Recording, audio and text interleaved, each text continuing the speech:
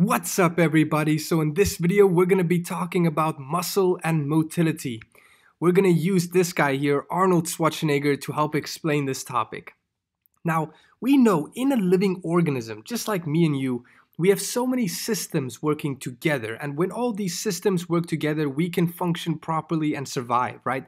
For example, one of our systems is our immune system. That system helps us fight infection. We have another system called digestive system that helps us break down food so that we can absorb them as nutrients. Now, another system that we're going to learn about in this video is our musculoskeletal system. Now, as the name implies, this system is pretty much just your muscles and your skeleton, okay? The combination of your muscle and your skeleton. Now, the three things in your musculoskeletal system are your bones, your muscles, and your joints. Now, what is the function of our musculoskeletal system? In a nutshell, it's just to move around, right? To be able to have a structure so our body can go to work, pick up things, move things around, function, right? It's anything related to movement and motility. That's the purpose of our musculoskeletal system in a nutshell, right? Now, first, let's take a look at the actual detailed structure of our musculoskeletal system, because once we understand that, then understanding exactly how our muscles contract and the extra details, that'll be very easy. So let's start here. Let's take a look at this guy's arm here and look at all the structures we need to know. Okay, it's going to be all of these, so there's quite a lot, but they are pretty straightforward. So let's just get into it. So what's this right here? We're zooming into his arm here. These are bones, right? You can see this large bone here in his upper arm, and then these other two bones in his forearm, right? So his arm already has 3 bones, okay? We're ignoring the hand, obviously. Now, what is the purpose of bone? Okay, so you may be like, well, that's easy. What do you mean? It's just there as a structure, okay? Well, the bone is actually pretty interesting because it's more complicated. It has quite a lot of functions which you probably weren't aware of. Let me show you. So first, like you thought, okay, it provides a framework. Imagine your body without bones. You'd be a blob of jelly just on the floor. You wouldn't have a structure. You wouldn't have a frame to be able to carry things and move around. You'd just be a blob right there on the floor. Okay, so the bone provides a framework, a structure, like the structure of a house.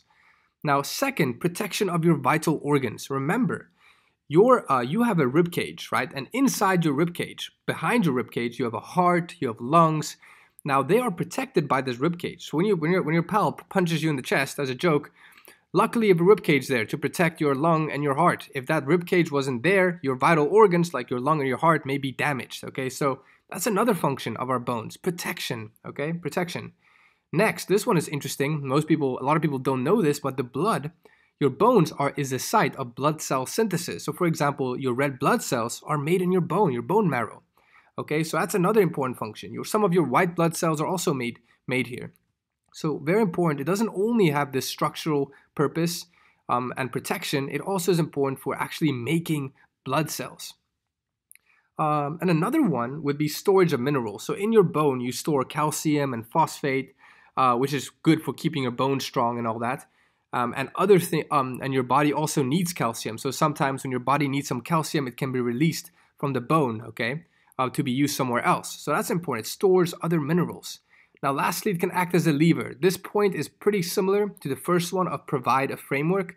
So your bone is like a lever. So when the muscle attaches to the bone, it can pull it and move it in different angles and directions to allow certain things to be able to happen. So it can act as a lever, and we'll look more at that later in this video.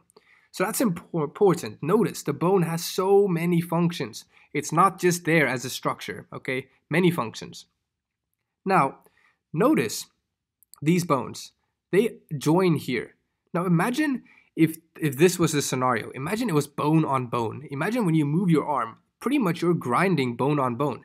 Wouldn't that mean that your bone would erode and that would cause a lot of pain and damage? That's true. So actually we have something here called cartilage.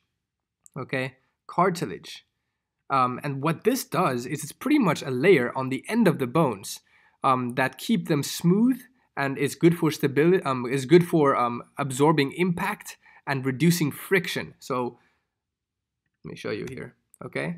It reduces the friction, in other words, makes it very slippery, so it's very smooth, because bone on bone would be very rough.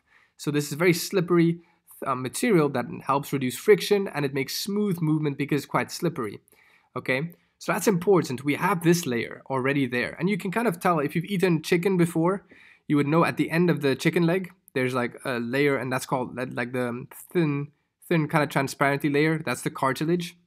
You don't really need to eat that, but some people do.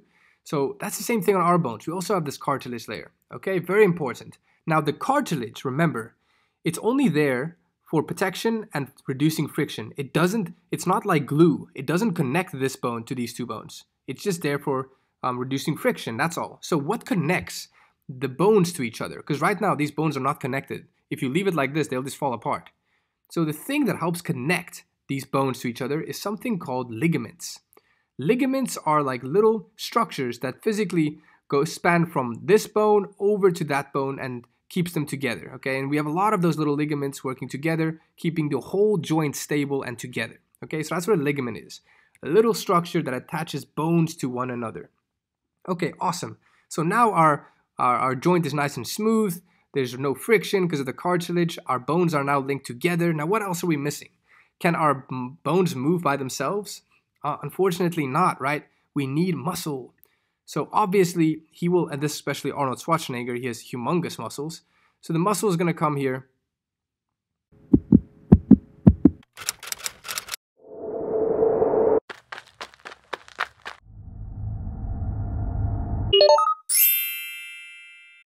For access to our full-length premium videos and so much more, head over to teachme.org now.